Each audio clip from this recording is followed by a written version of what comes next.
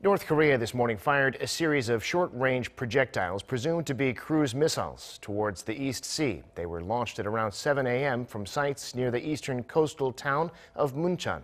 Officials from South Korea's Joint Chiefs of Staff said the launches lasted more than 40 minutes. The missiles flew more than 150 kilometers and are presumed to be similar to cruise missiles it launched 3 years ago.